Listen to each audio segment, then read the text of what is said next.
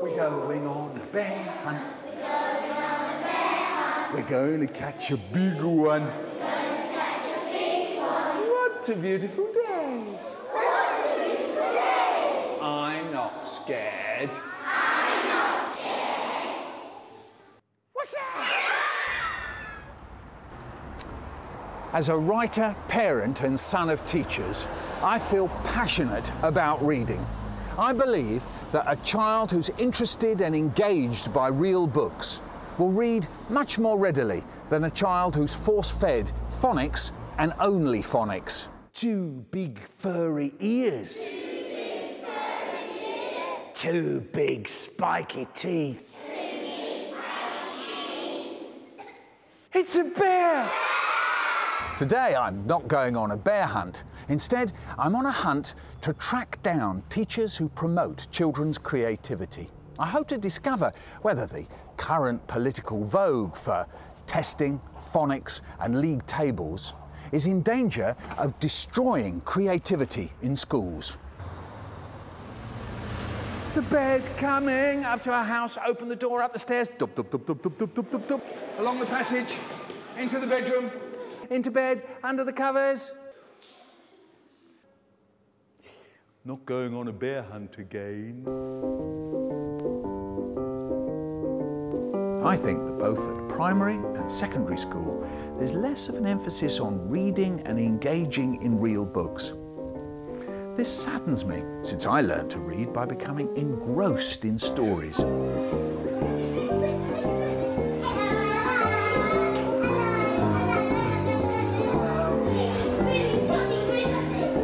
But I'm not advocating a return to the unique techniques used by one of my teachers. She used to come in the morning and say, "No breathing." You had your last breath.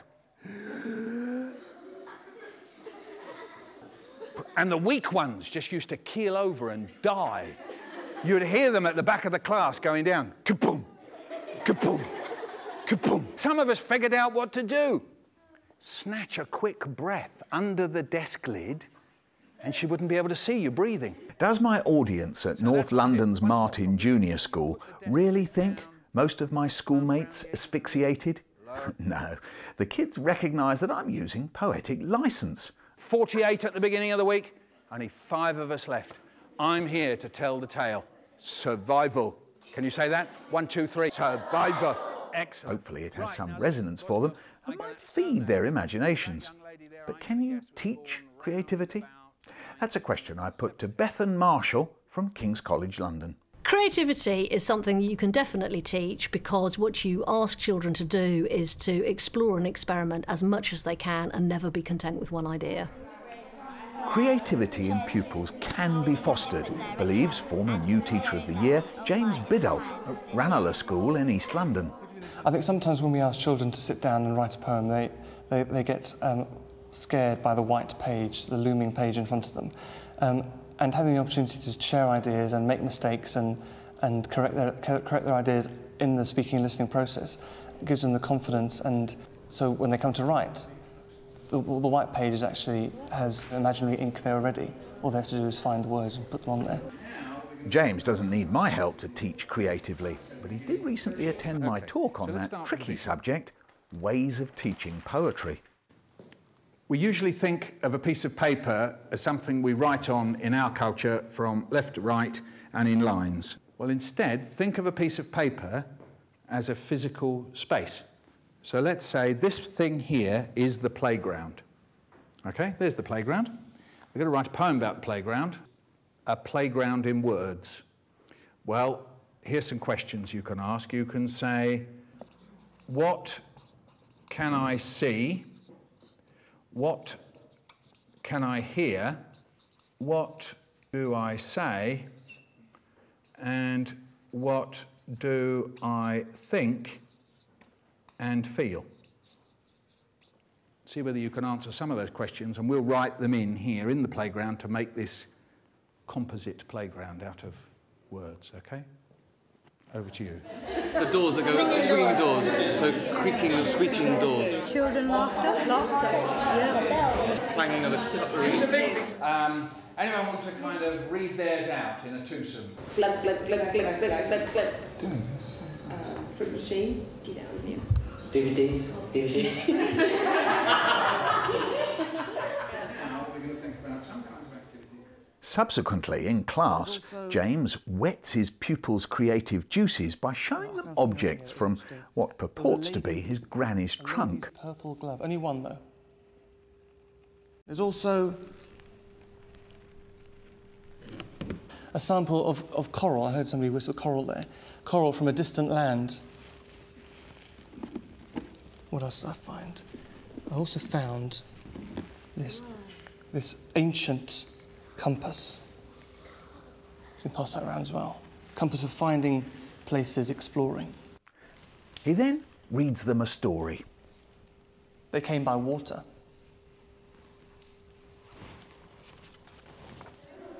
Moving to the school hall, James asks them to think of ways to act out their own story about seafaring, exploration and invasion. 1, 2, 3. Then freeze frame 3 key moments from the beginning, middle and end. Pupils write down key phrases about how the explorers respond to their new environment, what they feel and what they see. Eating. Back into the classroom, James creates an instant poem marrying the creative lines from the different groups. Trees that don't stop growing. Trees that don't stop growing. Trees that don't stop growing. Or trees that grow. Trees that stop. Don't. Okay, I'll write that down. Trees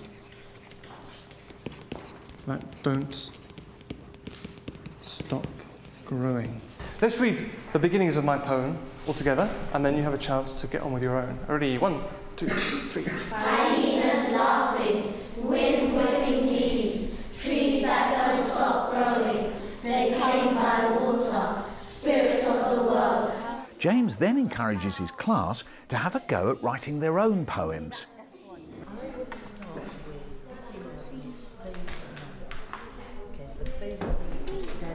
Yatsing, would you mind, though, standing up and reading your poem in a big, clear voice? These everlasting plains of darkness, I hear the waterfall crashing into the rocks. We sacrifice, dance and pray to the gods. Everything is so happy. But no, who are these chalk-faced spirits? Will they ever leave? The shadows are taking over. Lord, please help us. But when we pray, the sun's rays break through the walls of shadows. We are free. Is there anything you did today, do you think, that you picked up from the inset day that I did? The drama and the sort of activities were leading up to the writing activity that you suggested, where you have different sheets of paper so the children can explore what they can see, what they can hear, what they can feel, think and say. So I really enjoyed that idea, and it's worked in other contexts as well, lower down the school. And if the children get stuck, they can refer to the group sheets that are put up around the classroom. So, given that highly creative display, should I stop worrying about how literacy is taught in our primary schools? Well, no. Since 1988 and the national curriculum, politicians have exerted greater and greater control, and topics like the teaching of reading, the teaching of grammar, seem to attract politicians again and again and again. And I think it's in those areas that they've maintained a stranglehold on the curriculum that frankly has grown. So the key points were 1988, the national curriculum, 1997 when the literacy and numeracy strategies came in, and now we have the Rose Inquiry, and already the national curriculum is about to be changed. The statutory national curriculum is about to be changed for the first time in a number of years, and I think that's symbolic of the extent to which politicians control the primary curriculum. We now have a government obsessed with teaching children to read almost exclusively using the synthetic phonics method. This approach, in my view, is likely to stunt a child's imagination and delay reading for pleasure. Now, I do hope you're sitting comfortably as Dr. Rona Stainthorpe from the Institute of Education guides us through phonics basics. If we take the word sit, then what we have to teach the children is the letter S stands for S, I stands for I, T stands for T. We're going to go S, I, T. And then we're going to combine those so that we have the word sit. We can do this very fluently. As long as we know lots and lots of letter sounds, then there are whole words that we've never come across before, but we can read accurately. If you learn a lot of letter sound correspondences and how to blend, then we've got a whole family of words that you can read: bit, fit, hit, kit, etc. All right, we've got another one to do today. And it's the letter F, and the sound is F. And you need to put your T over your bottom lip, and then blow. Brilliant, Thomas, well done. Let's have a look. Notebooks out. Need to turn a couple of pages now, and we've got to do the letter F. Off you go. Okay, you go on then. Okay, start from the bend, all the way down, and then the bow tie. And again. That's beautiful handwriting. Can you show me how Are you did phonics the equivalent of 5 portions of fruit and veg a day, proven beyond almost all reasonable doubt that they're good for you? Or will some children be highly allergic to phonics and fail to thrive? Well done, Tom. Bethan Marshall points out that phonics are useless at working out one of the most popular starting points of a children's story. The difficulty with teaching phonics in the English language is that it is unphonetic. Take the classic fairy tale opening, Once Upon a Time There Was, and then ask yourself how you describe the letter O in once phonetically, because it's pronounced as a W, and the letter A in was is pronounced as an O kind of sound. And these are almost unique to those words. And so the trouble with English is that there are so many exceptions to the rule that sometimes you just have to know the word. Yes, it's map. It's map sound. It's a map. If phonics are such a brilliant way to teach children to read, then presumably easy phonetical words would be mastered first. One of the things that's most interesting when you watch very small children learning to read is that they stumble over words that are phonetically absolutely simple to do, like it or at. And yet they always get things like elephant, and they will encounter it and they'll see the word elephant and they'll remember it the next time. There's something appealing about the shape, and they're just remembering the look of it, which was the basis of the look and say method, which kind of made you just remember the words off by heart. So there are different ways in which you can approach it. The jury is still out on whether it's the best way of teaching reading, says Sue Ellis from the University of Strathclyde. There are lots of unworked through and unresearched problems about phonics that I do think England would have been wise to investigate before it went for a completely phonics line. For example, there's no research evidence at all that I can find on what happens to children who simply can't hear a sound. When you start learning to speak, you hear a word, and that word for you is represented by an object. And some children are very, very slow to move past that stage. So I was interviewing a child last week, and I was trying to get him to give me words that would rhyme with chair. And he had a choice between cheese, table, and hair. And I was saying to him, chair. What rhymes with chair? Is it cheese, table, hair? What rhymes with chair? Table. Because as far as he was concerned, table and chair went together, and he couldn't move past this idea of the object to actually just listen to the sound of the word. Now, for a child like that, sitting for a year in a phonics class where that's the only way into reading offered is going to be hugely, hugely problematic. I can see that phonics can be fun, as Genevieve Draper demonstrates with her Year 1 class at Ranelagh Primary School. So when you get your card, it's top secret, so don't show anyone, because you don't want to find any other partner but your own. So when you get your letter, have a look at it, Think about what sound that letter makes. And then you're going to have to find your partner. Don't show anyone. Keep it secret. We're going to stand up and try and find our partner by saying the sound of the letter. Ready? Off we go. Say your sound. So how are phonics taught at Ranelagh? Head teacher Angela Tapscott explains the practice behind the theory. Well, what we find is that a lot of our children find it difficult just to do things in an auditory sense. They like to see things in a visual sense and also to feel them, to sort of address the kinesthetic approach to learning.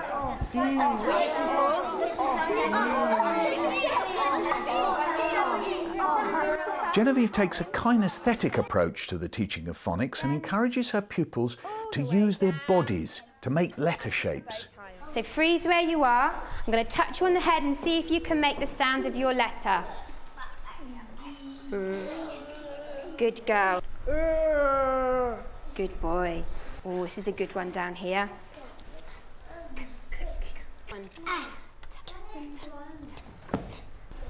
Can you tell me why the children made the shapes of the letters with their bodies? It's just the more practice they have at the shape and the feel and the sight and the sound and anything related to the letter, the more chance there is that they'll actually understand and know about that letter and know how to use it and know what it means.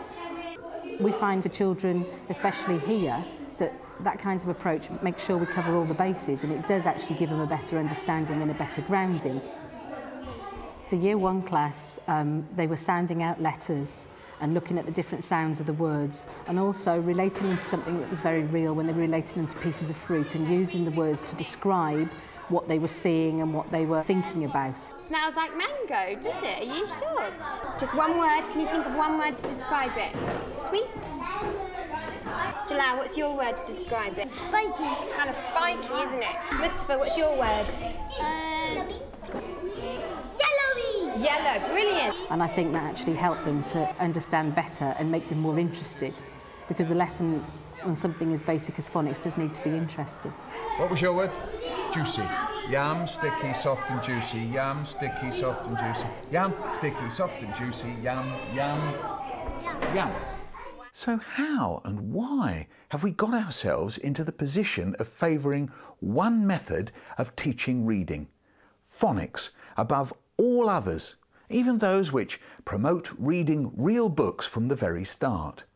Its appeal might lie with its seeming simplicity, thinks Bethan Marshall. Politicians are very keen on answers to questions. If there is a problem, they like a solution. And the thing about phonics is it seems scientific, it seems rigorous, and it seems like it has answers.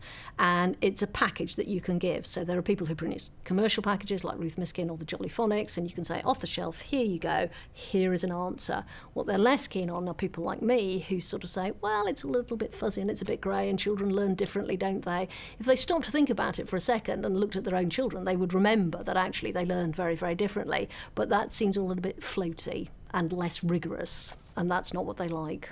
Dominic Wise from Homerton College, Cambridge, concurs. I think phonics is quick to say, the word, and it sums up actually a very complicated set of strategies and procedures that we need to teach, that we use to teach reading. And in fact, if we're a politician to stand up and say, well, actually, what I think we need is, first of all, children to be engaged in wonderful texts, and that we need to very carefully balance up the input we give on letters, sounds, words. Well, you can see that, of course, that takes too long to say. So I think that there is an issue there, yes, in what's quick to say, what sounds tough and effective. Tactfully wending his way around the fallout from the government's recent obsession with phonics is Redbridge's literacy advisor, John Hickman. There is an inevitable political knee-jerk behind any decision like this to go full-on with phonics, simply because of the notion of raising standards, league tables. It's what governments get judged on. However, behind all that, hopefully, with people in schools and in LEAs, there's an indication that we are engaged with pupil entitlement, and all children are entitled to read, and we need to work out the best ways to help them get to that goal. On the gate. On the wall. Rather cheekily, the Institute of Education's reading expert, Rona Stainthorpe, takes the battle over phonics into my own real book's backyard. Now, the whole purpose of teaching children to read is so that they can read books, lovely books, like We're Going on a Bear Hunt. Just think about the text here. We're going on a bear hunt. We're going to catch a big one. What a beautiful day. We're not scared. Mud. Thick, oozy mud. We can't go over it. We can't go under it. Now, if you can read the words, you can read this book independently. As it happens, because of the nature of this particular traditional rhyme, we get lots and lots of repetition, which is very good. Squelch, squirch, squelch, squirch. Now, you clearly got to use phonics to work those out because they're not real words, they're wonderful onomatopoeia, and the children will love saying them. Once they've finished one book by Michael Rosen, well, if you've got independent reading skills, you go to your class library and find another one, because that's what good readers do. They choose books by authors that they like. So there you are, you choose Smelly Jelly Smelly Fish. There's a man over there, and he's sitting in the sand. If you've not had phonics and you then can read, he buried himself at, and you've never come across tea time before, you'll just have to guess at it. And you might guess wrong because it's not terribly predictable. He buried himself at tea time. Now he's looking for his hand.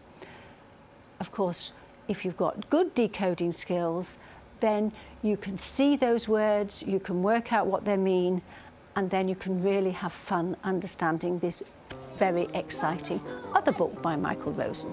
From my perspective, it doesn't matter much if my younger readers substitute their own words for tea time. Their words might be an improvement. What matters is their engagement with reading. There's a strange view that in some way, if you teach children to read using phonics, you're going to stop their creativity. I really do think this is slightly bizarre. If you teach children phonics, you enable them to become independent word readers quickly. What you want them to do is to get the word reading over and done with so that they can really engage with the texts. I happen to know that years ago, Rona Stainthorpe read my chocolate cake story to her sons so frequently that they knew it off by heart. And suddenly, in the middle of the night, I woke up and I thought, chocolate cake. Now, this may sound immodest, but I bet their enjoyment of my books, and other books by even more brilliant authors than I could ever be, was a driving force in motivating them to read. Shh.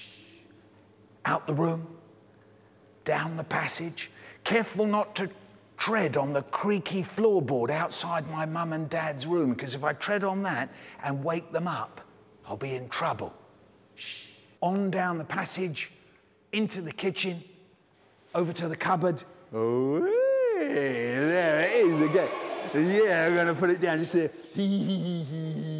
Just going to have a little look at it. Then I notice some little crumbly bits on the side of the cake. So I think if I take a knife, I could just tidy it up a little bit. No one would know. Put it down. Oh yeah, there's all the nice little crumbly sticky bits. It's all going to go in there. Yeah, belly, belly, belly. It's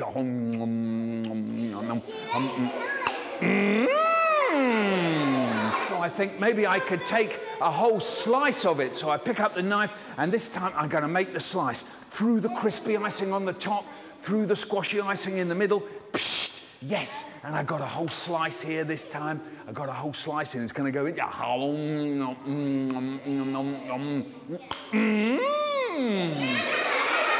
now I can't stop myself, so I got the knife, and I'm going. Psst, psst, psst, psst. And I got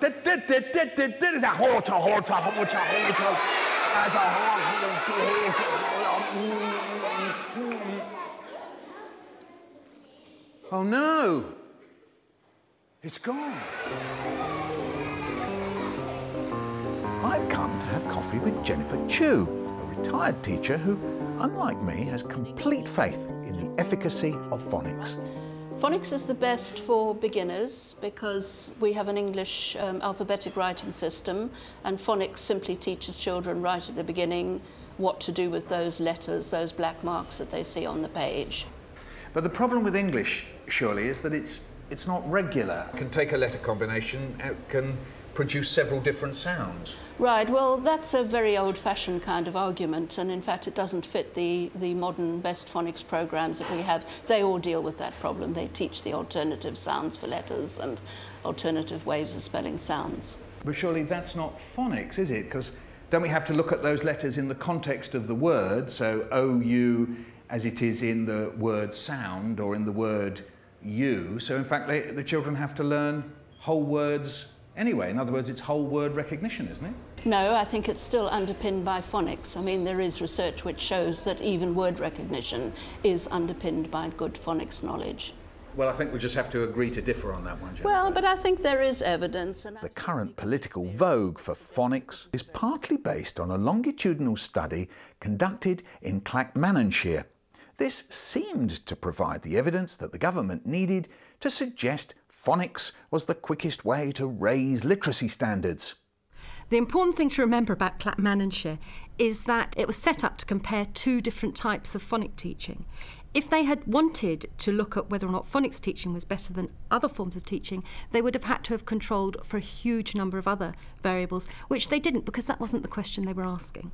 The Clackmannan experiment took place at a time of enormous funding for early years. It was a huge early intervention project sponsored by the Scottish Office, and every local authority in Scotland had to bid for money to implement a project. Although it was a limited study conducted within Scotland's smallest LEA, the government seized on it as proof that phonics worked and justified the imposition of synthetic phonics on all schools. If I say cat, who can tell me what the first sound is in cat? Cat. What's the second sound? Oh, you told me the second sound and the first sound. So if I say cat-actor, can you say cat-actor? Everyone in Scotland, I think, is delighted that Clackmannanshire did well, but the local authority did a lot of good things in terms of how it used its money. First of all, it's a small local authority. It's got just 16 primaries and 3 secondaries, and it chose to use its money from the Scottish Office in a very focused way, focusing just on 7 schools and 2 projects.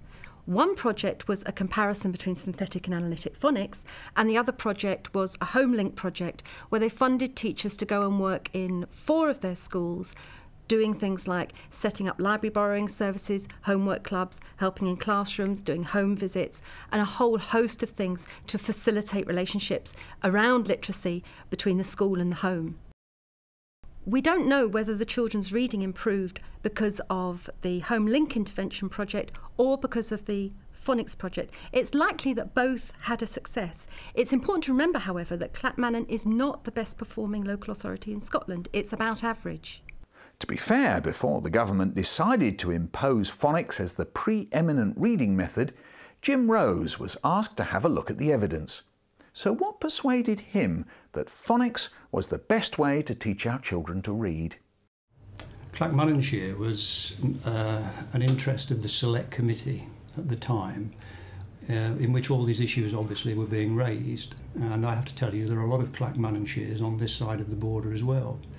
And when we saw the quality of that work, which people describe as synthetic, but it's the ingredients that we need to think about. What's going on there that makes it easy for children to crack the code, to be able to segment, blend, and do all those things that are necessary to understand the words on the page, to recognise the words on the page.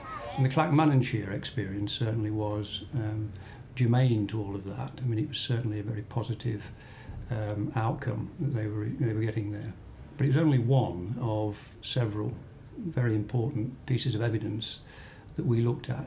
There are lots of studies from around the world which lead us to conclude that using early phonics teaching enables children to read more accurately, more quickly, and with greater degree of understanding. This comes from America, from Australia, some from New Zealand, in fact some from Sweden and Denmark, Germany, and even England and Scotland. Reading is not a linear process where you deal with phonic work first and then deal with comprehension, creativity after that. These things are done at the beginning simultaneously. Tap. Phonic work is a time-limited sequence. Once children have become skilled in that way, they use those skills, very obviously, to learn more, not just in English, but right across the curriculum.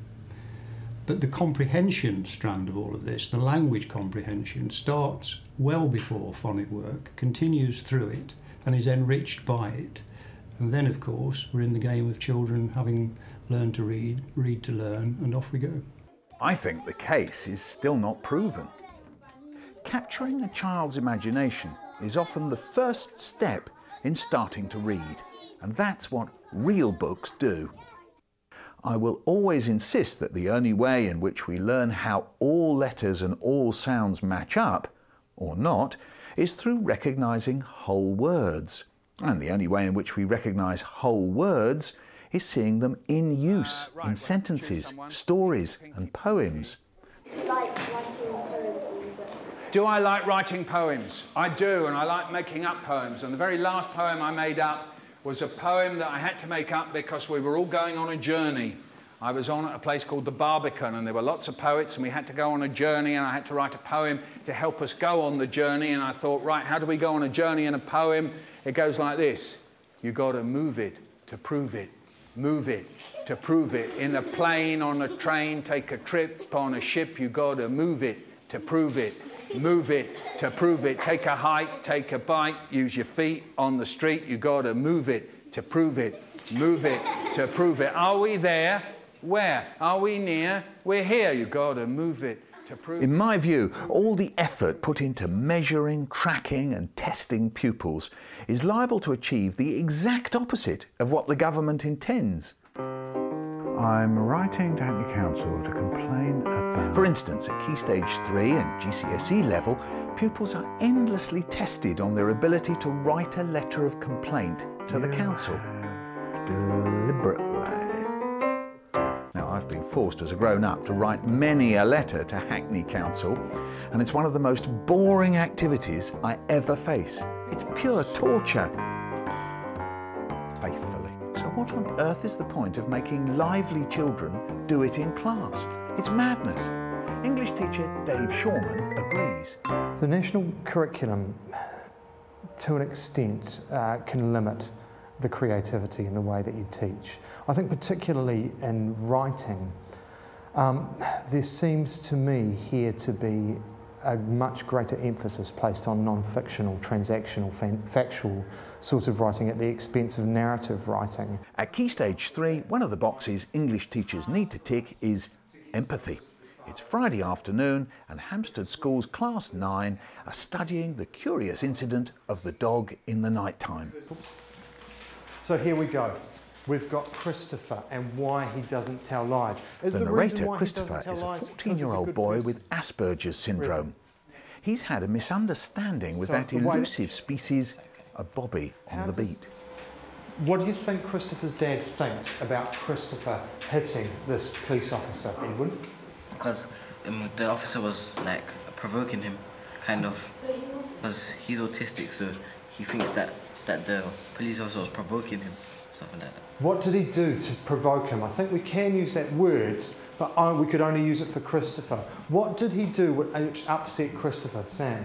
He was asking too many questions too fast. That was part of it, and he did one other thing, Blondie. Touched him. Who can feedback? Who's got something to say about the relationship? David Shorman gently probes to see whether his class understands the complexities of the father-son relationship. What was the word that you used? Frustrating. Frustrated. Why did you choose that word? Because his dad's getting quite annoyed. He keeps asking questions and questions and questions, and he won't give up till he finds out a proper answer that he thinks is legit. That's quite negative. Is there anything positive about Christopher's relationship with his father? Because his dad's like patient with him and puts up with him, and they do seem to love each other, I reckon. Okay, so there seems to be some love in the family between them. Good. Well, because he has this problem, his dad has to constantly give him attention, cook for him and get things for him, and so he can't really go out of the house unless he's going to school. So because they're so close to each other and constantly bonding, they probably love each other a lot. We can sit on the fence for that one. We can have people either side, that's fine. But what we are going to do now, we're going to be doing some hot seating. This is like the idioms we drew the other day. It's a hot seat, okay? Somebody is going to become Christopher's father, and it is your chance to ask Christopher's dad what it's like living with Christopher. Your job in your groups is to come up with 3 to 5 questions for Christopher's dad. And you get frustrated when Christopher attacks you or not being able to hug him or love him. Okay. Meet Christopher's father. Who would like to go first? Thank you, Ben. How do you feel about Christopher getting arrested? I'm obviously disappointed about it and wish it hadn't, but I don't think it's his fault, and hopefully it won't happen again and it will stay out of trouble. Do you ever feel really frustrated and stressed out with Christopher that you just want to leave? No, I'd never leave him. What sort of father would I be? I do get frustrated, but I'd never even consider leaving him. It's all excellent stuff. Developing empathy during English lessons might just possibly lead to more communication within relationships, fewer people inclined to bully and injure others, and who knows, a healthier society in future, as well as getting all those A to C passes at GCSE. Wow! But surely it's all a bit late in the process. Why wait until year 9? If you teach 4 or 5-year-olds from real books, get them engaged and read to them regularly, then they'll develop empathy naturally. Take a look at my audience at Martin School. Are they laughing at me or with me because they empathise with my younger self? It's getting towards bedtime and me and my mum were sitting watching telly. And my mum says to me, Michael, time for bed now. And suddenly my ears don't work. And I get up and I think I want to go on watching that programme, so I go round behind the sofa, okay, and I think if I stop breathing, she won't know I'm here, so I'll just disappear myself so I can go on watching the telly. And she goes, Michael, I know you're there. And I go, I'm not. And she goes, what are you talking about? One of the joys of primary schools up until fairly recently, once we got rid of the 11 plus, was that it was a space for children to enjoy and love learning. At 7, most European countries and the States, children have only been in school for a year. And what we've been doing is we've been saying you've got to learn to read from the age of 4. Most countries don't actually introduce children to books until about the age of 6. They're just read to up until that point. And what we're doing by introducing the test so early on is labelling a lot of children as failures in reading. And that's just awful, because why would you then ever want to pick up a book? So already we're making them feel unhappy. And from the pleasure principle, how sad. These children don't like reading. That wonderful imagination, that kind of escape that all of us who love reading got, they don't have, because they see reading as very instrumental and something that gets you past a test and a comprehension exercise. In the end, I think testing and league tables are irrelevant.